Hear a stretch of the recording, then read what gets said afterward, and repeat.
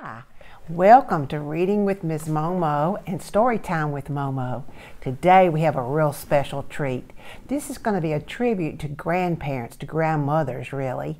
And I have 3 special grandchildren that I just love, and so I hope that they'll enjoy this book. But one of my grandmother friends from Hattiesburg asked me to read this book, and so I'm just so excited about sharing it with you, and I hope that you enjoy it. It's a pretty fun book. The name of it is The Napping House. It's by Audrey Wood, and the illustrations are by her husband, Don Wood. And they grew up knowing that they wanted to be an author and illustrator as young children. Isn't that exciting? There is a house, a napping house, where everyone is sleeping. And in that house, there is a bed, a cozy bed, and a napping house where everyone is sleeping. And on every page, there's going to be a flea, and there's the flea. You have to look at it. And there's Granny sleeping, and the child sleeping, the dog and the cat are sleeping. Everyone is sleeping. And on that bed, there is a granny. A snoring granny on a cozy bed in a napping house where everyone is sleeping. And there's the flea. And look, the little boy, the little child is getting up. And she's just snoring away. And on that granny, there is a child, a dreaming child on a snoring granny on a cozy bed in a napping house where everyone is sleeping. There's the flea, the cat, the dog is starting to get up, the granny, and the little boy. And everyone is sleeping. And on that child there is a dog, a dozing dog on a dreaming child on a snoring granny on a cozy bed in a napping house while everyone is sleeping. There's the flea, the cat starting to get up, and the dog, and the child, and the granny. Granny has turned over now. She's really gone to sleep. And on that dog, there is a cat, a snoozing cat on a dozing dog, on a dreaming child, on a snoring granny, on a cozy bed, in a napping house where everyone is sleeping. And there's the flea. It's moving. And look, the cat, the dog, the child, the granny, and now she's hanging off the bed snoring. And on that cat, there is a mouse, a slumbering mouse on a snoozing cat, on a dozing dog, on a dreaming child, on a snoring granny, on a cozy bed, and a napping house where everyone is sleeping.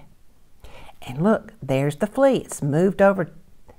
And the cat, and the dog, and the child, and Granny has moved again. She just keeps moving. I think maybe she's uncomfortable. Do you?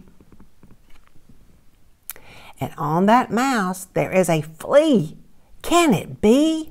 A wakeful flea on a slumbering mouse, on a snoozing cat, on a dozing dog, on a dreaming child, on a snoring granny, on a cozy bed, in a napping house where everyone is asleep. And look, there's the flea, on the mouse, on the cat, on the dog, on the child, on the granny, and now she's put her feet up. A wakeful flea who bites the mouse. Look, the mouse went, yeah! And there's the flea, but the cat and the dog and the child and the granny are still asleep.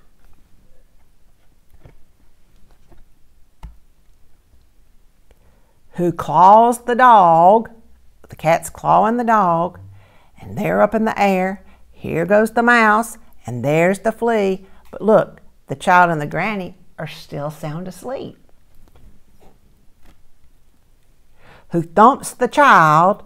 Oh my goodness, there's the child going in the air, the dog's going in the air, the cat's in the air, the mouse is over here, and there's the flea on Granny now. But Granny is still asleep. Can you believe it? Who bumps the granny? Oh my goodness, look, they're all in the air. Everybody's everywhere. The cat, the dog, the child, the granny, the mouse, and there's the flea.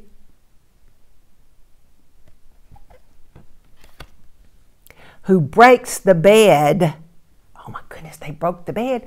But look, Granny's smiling. She's not angry. And the child is so happy and is in the air. And the dog is going. And there's the cat. And there's the mouse. But where, oh, where is that flea? Do you see the flea? There it is, up in the air. And everybody's so happy. They're not, Granny is not even upset. In the napping house, now no one is sleeping. And look at the beautiful rainbow, and Granny has come outside and they're all playing together, and there's the flea on the fence post. And they're having a happy, happy day. I hope that when you talk about your granny with your parents or with your grandparents, talk about what they did with their grandparents and share. That's what we need to be doing with each other, is communicating and talking and sharing about what we did in our lives growing up with our grandparents. I hope that you have a great day. Hug your grandparents and tell them that you love them. Send them a note or give them a call or FaceTime them. Grandparents love you, and I know that you love your grandparents. And until we meet again, smile and be happy and have a wonderful day. God bless.